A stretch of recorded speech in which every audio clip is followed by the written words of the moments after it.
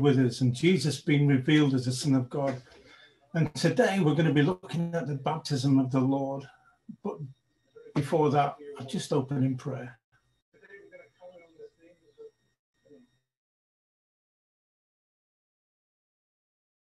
Lord, we give you thanks and praise from our hearts. You are our Father that wants the best for us.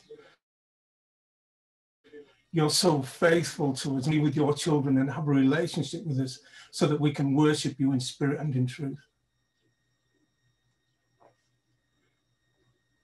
Just a thought on the current events before we begin.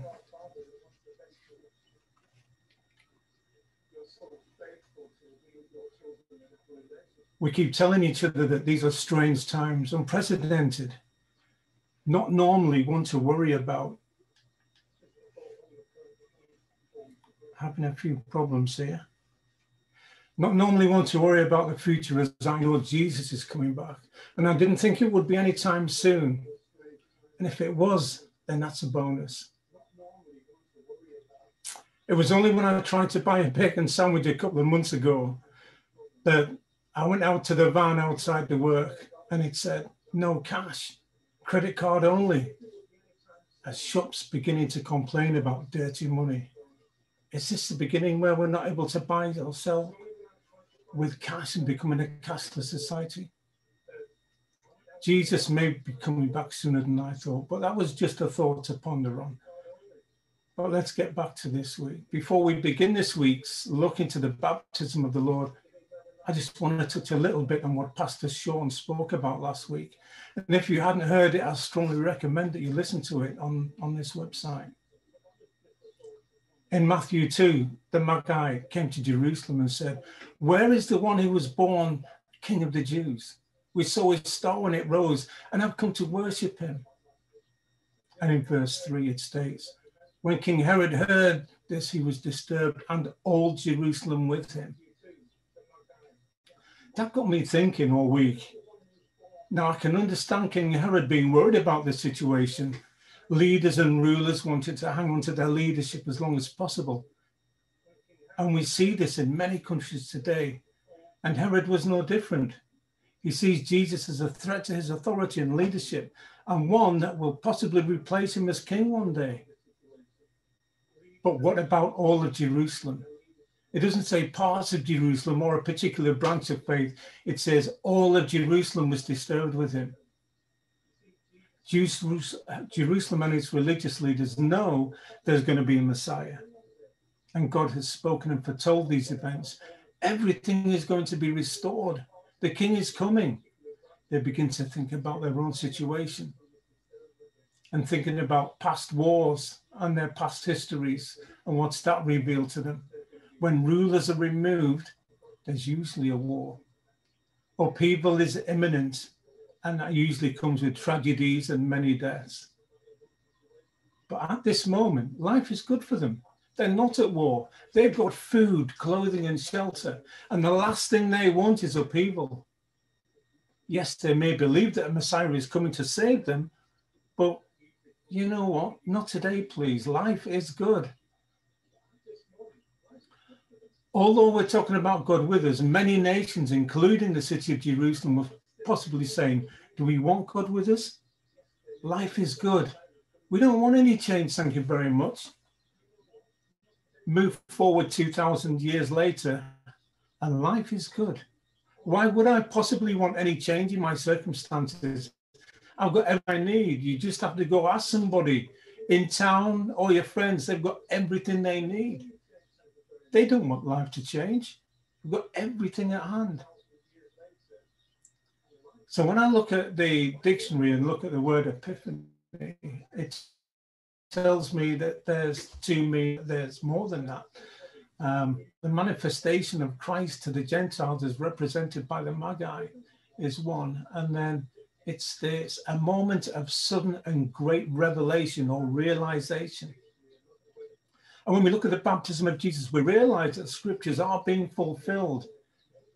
In the Old Testament, in Isaiah 40 verse 3, a voice of one calling, in the wilderness, prepare the way for the Lord, make straight in the desert a highway for our God. And in Malachi 3:1, I will send my messenger who will prepare the way before me. Then suddenly the Lord you are seeking will come to his temple. The messenger of the covenant whom you desire will come, says the Lord God Almighty. Both scriptures refer to John the Baptist fulfilling the prophecy, making way for the Messiah. But there's much more to it than that. The baptism of Jesus was a great revelation. So we're going to turn now to Mark chapter 1, verses 4 to 11. Mark 1, verses 4 to 11. And so John the Baptist appeared in the wilderness, preaching a baptism of repentance for the forgiveness of sins.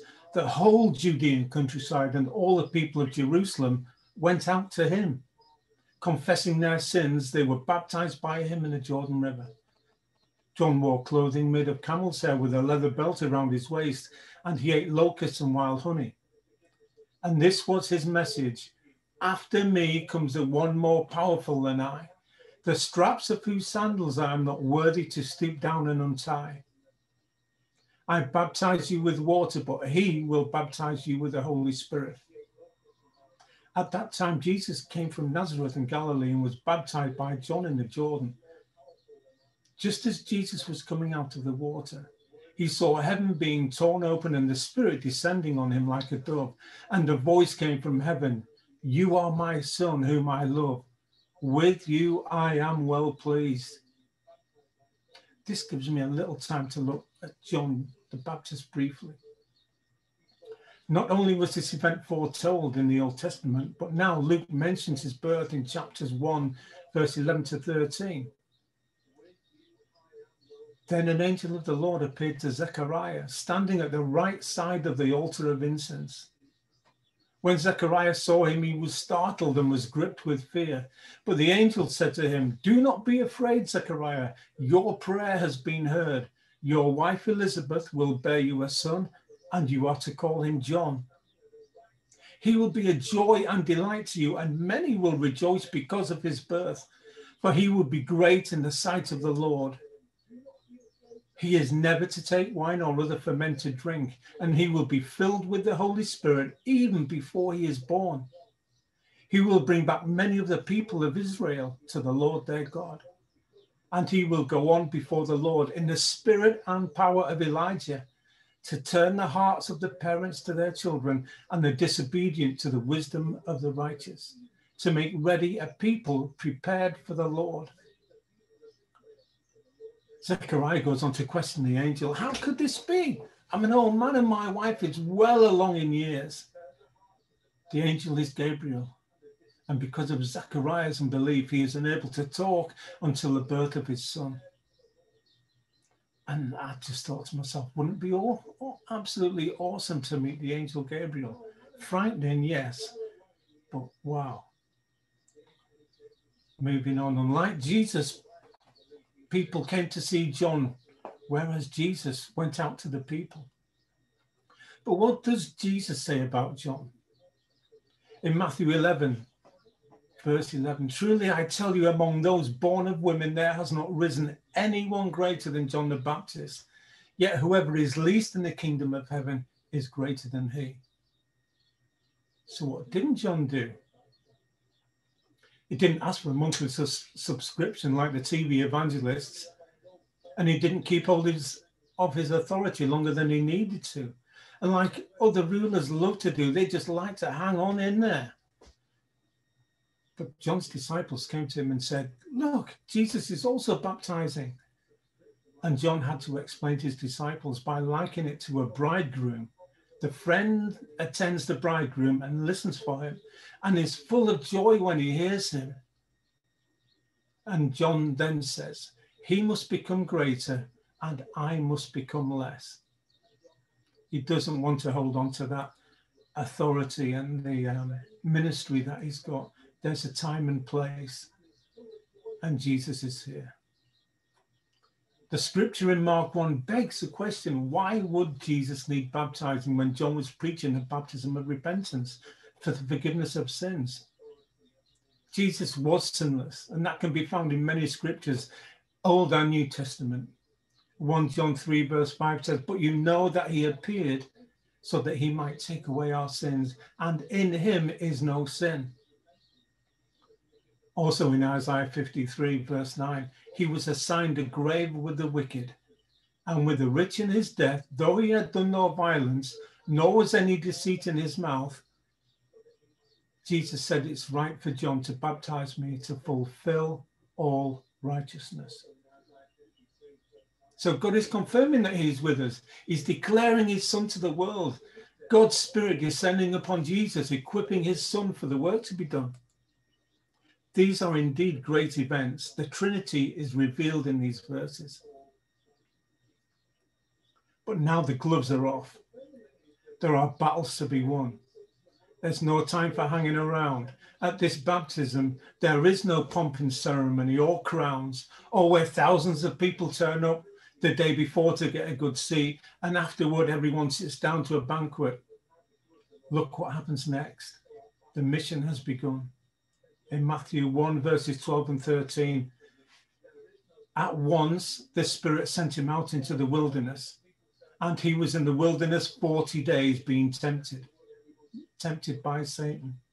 He was with wild animals, and angels attended him. Jesus replies to Satan in response to the temptations with the word of God, with well-known verses in Matthew chapter 4. Jesus could have responded with his own reply, but he knows how powerful the word of God is, as it says in Hebrews 4, 12, 13, for the word of God is alive and active, sharper than any double-edged sword. It penetrates even to dividing soul and spirit, joints and marrow. It judges the thoughts and attitudes of the heart. Nothing in all creation is hidden from God's sight. Everything is uncovered and laid bare before the eyes of him whom we must give account. Did anybody see the series of Michael Palin in North Korea? I loved it. It was a fascinating series, and it took a long time for Michael to get access to North Korea, and he had a North Korean crew with him all the time. But what puzzled Michael was when he came across the border into North Korea, there were strict guidelines, permits, documentation, and it's one of those places where you just can't go on holiday. Believe me, you probably wouldn't want to go on holiday. And when he approached customs, you would think that after they checked his documents and sent him on his way. But what surprised him was the question, do you have a Bible with you? It wasn't because they were hungry for the word of God or wanted a Bible study. They wanted to take that Bible away if he had one. They know what the word of God is capable of doing. They see their fellow Koreans willing to die for Christ, standing firm against the dictator that is worshipped. And today, Christians appear to be under fire and persecuted from all directions, some of it very subtle, but a lot of it blunt. We can see China clamping down hard along with many other countries, pastors imprisoned and authorities closing down churches. And after reading these reports, my personal opinion is that the persecuted church is getting stronger in the harshest of conditions. I might be wrong. And I read a report from Release Partners stating North Korea is one of the harshest environments in the world for Christians. Believers have viewed the coronavirus, though, as an act of God that opens new opportunities. Can you believe that? It states in Release International's partner, they say 2020 has been the most creative year we have witnessed in the underground church to date. And during 2020, despite the COVID restrictions, Release Partners were able to double their distribution of Bibles to Christians in North Korea. That is quite remarkable. But I've been digressing, so we're going to move on to our next reading in Acts chapter 19, verses 1 to 7. Acts 19, verses 1 to 7. Says this, while Apollos was in Corinth, Paul passed through the interior regions and came to Ephesus, where he found some disciples. And he said to them, did you receive the Holy Spirit when you became believers? And they replied, no, we have. Then he said, into what then were you baptized? They answered, into John's baptism. And Paul said, John baptized with the baptism of repentance, telling the people to believe in the one who was to come after him, and that is in Jesus. On hearing this, they were baptized in the name of the Lord Jesus.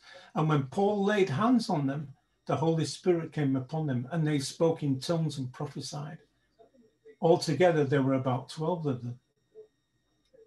The 12 men needed direction, and Paul gave them instruction, reminding them that John's message was to tell the people to believe in the one who was to come after him, and that is Jesus.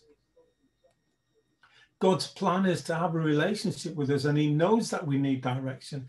That's why we have pastors, to make sure we're heading in the right direction. We need to be under authority. And a lot of responsibility lays with the pastors of the churches. We can't afford to take the wrong route, to be led in a different direction through the scriptures that we might interpret incorrectly. We're also told to encourage each other and keep meeting together, and we have to keep moving in the same direction. We cannot do church by ourselves, depending on our own strengths. And if you do go it alone, then the direction you take may well be a different one that God's intended for you. It reminds me when I was 15 and I waved goodbye to my parents at the train station and joined the Junior Leaders Regiment. We were trained as young soldiers to do many things, and one of which was to march a platoon of men, giving them directions to move in a particular direction, to stop and to start, turn left, turn right. Their ears had to be very attentive. If one of them missed the call to halt, then it would stand out like a sore thumb as 35 men would stop and one man carries on, causing desolation to the group, reminding me of Baldrick. It works the other way too. If the instructor gets confused with his left and right, they'll be heading toward the chip shop or marching into the ceremonial cannons. Looking at this passage in Acts 19, we see Paul's first question to the 12 disciples. Did you receive the Holy Spirit when you became believers? The negative answer probably leads Paul on to ask how much they know about Jesus Christ. They had taken the first step by being baptized into John's baptism, but that's not enough. Nobody had taught them about Jesus until they met Paul, and they had not heard about the Lamb of God or heard of the Holy Spirit.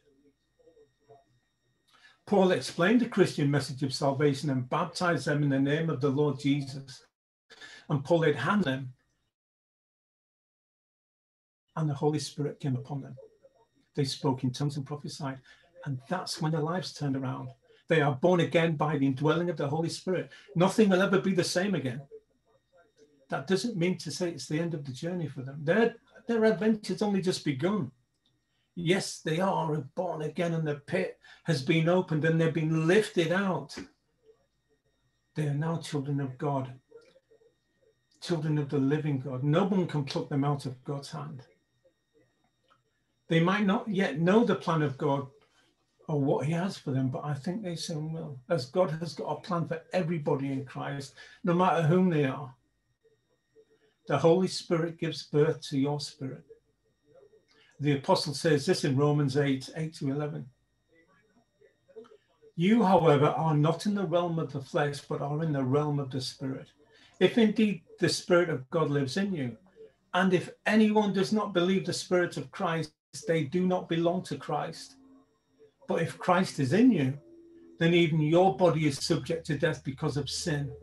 The Spirit gives life because of righteousness. And if the Spirit of him who raised Jesus from the dead is living in you, he who raised Christ from the dead will also give life to your mortal bodies because of his Spirit who lives in you.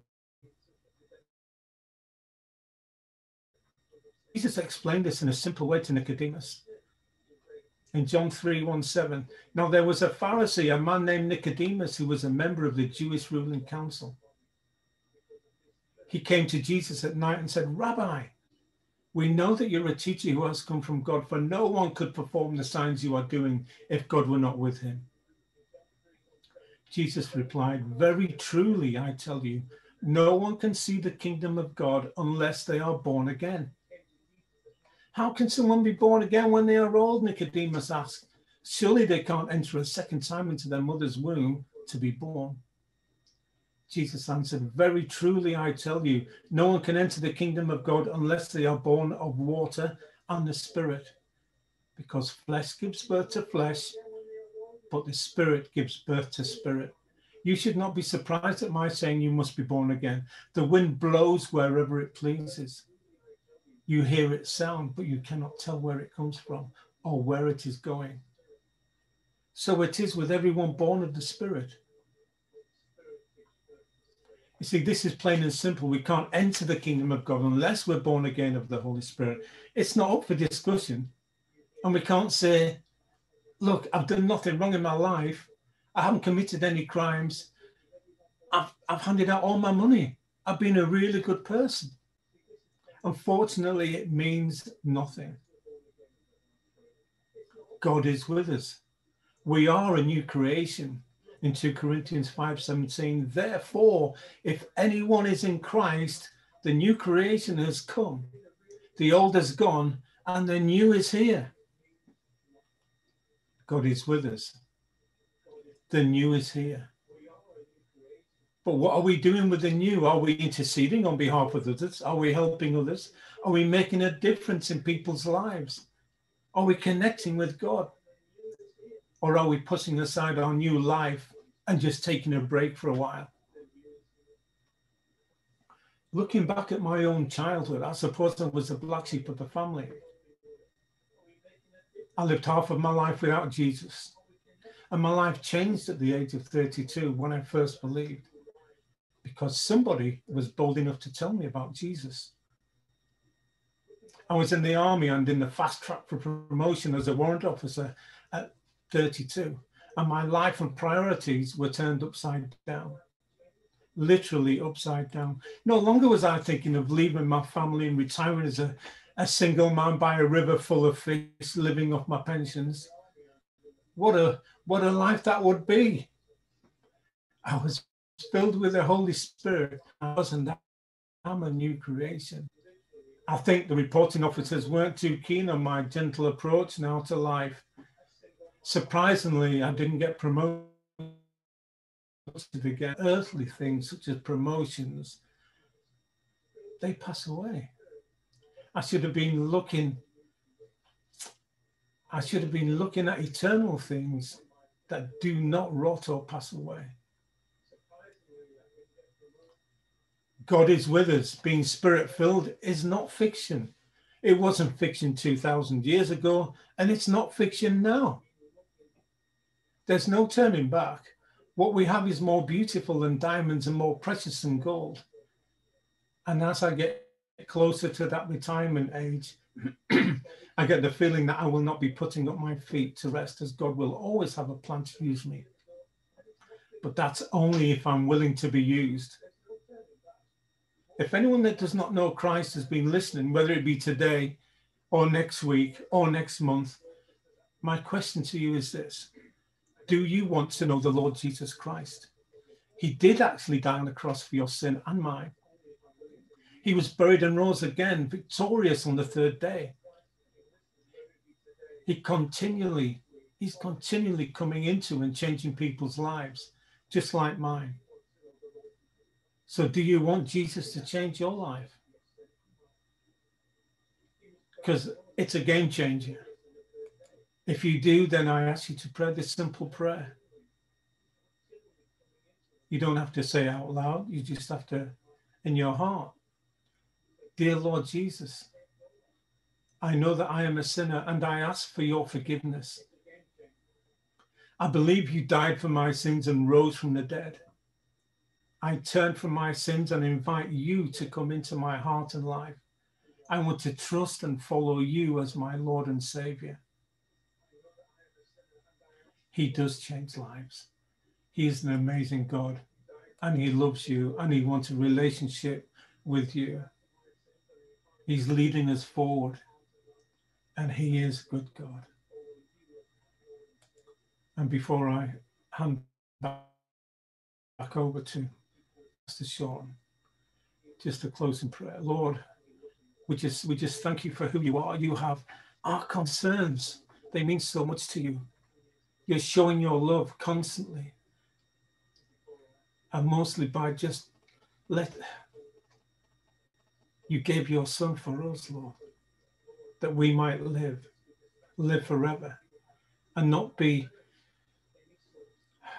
living a life of our own just to please ourselves, Lord. We're just thankful that we are in your family, and we praise you. We praise you, Lord, for the opportunities that you've given us and the many, many blessings that you've given us in our lives, continually blessing us. So we thank you, Lord. We thank you. In Jesus' name we pray. Amen.